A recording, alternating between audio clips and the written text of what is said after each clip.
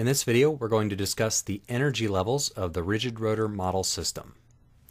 So from the previous two videos, we have our rigid rotor model system. Two atoms of mass 1 and mass 2. They're at a bond length which is fixed, which we would call R or L or whatever we call it. In this video, it looks like I'm calling it R. Okay, and we have the reduced mass of this system, which is m1 times m2 divided by m1 plus m2. We have our moment of inertia, the resistance to angular acceleration, which is going to be the reduced mass times the bond length squared. All right.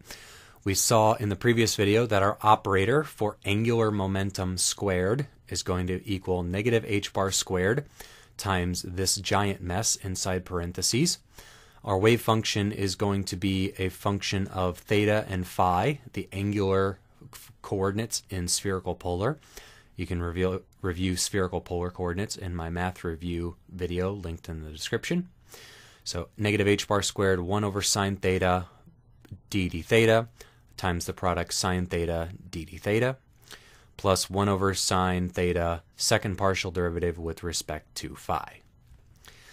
So our Hamiltonian is kinetic energy plus potential energy. Hamiltonian operator, the potential is going to be 0, so it's just kinetic energy, which we're expressing in angular terms, which is going to be angular momentum operator squared divided by 2 times moment of inertia. So solving that for h psi equals e psi for our angular wave function and our angular Hamiltonian gives us the following energy levels. We have a quantum number labeled J here. Sometimes you'll see this labeled as L. I'm going to use mostly J in this chapter. Call me out if I'm switching back and forth. So E sub J equals h bar squared, Planck's constant over 2 pi squared, divided by 2 times the moment of inertia, times quantum number J times J plus 1. In this case, J is a quantum number starting at 0 and going up all the way to infinity, and it's an integer, so it takes on the values 0, 1, 2, 3, etc. There's another form you might often see in this equation, and it uses what we call rotational constants to simplify some of the math.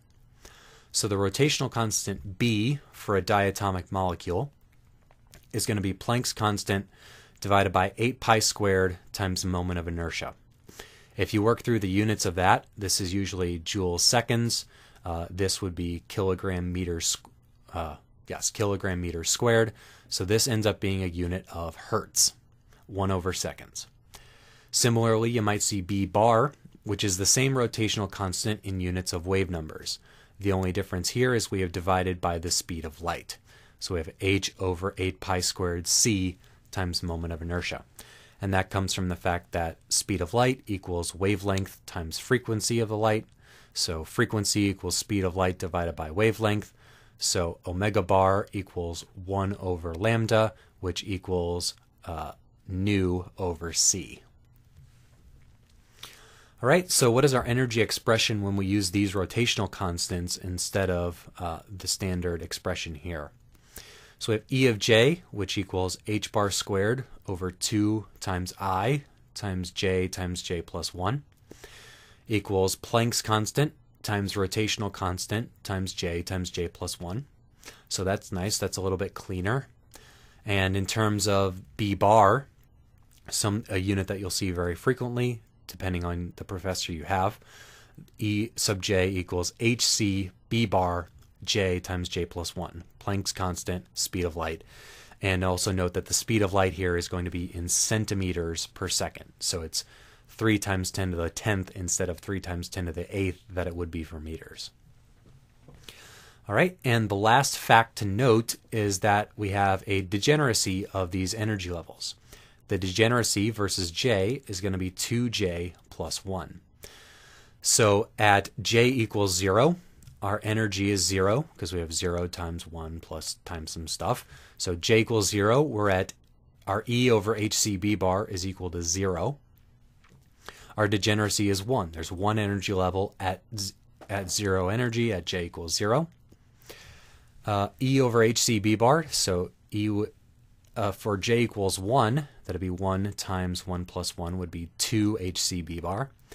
So at 2 hcb bar, we have 3 energy levels, 2 times j plus 1.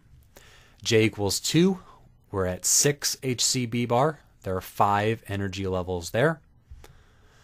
And then for j equals 3, we have 7 energy levels. We're at 12 hcb bar, and the pattern continues on and on from there.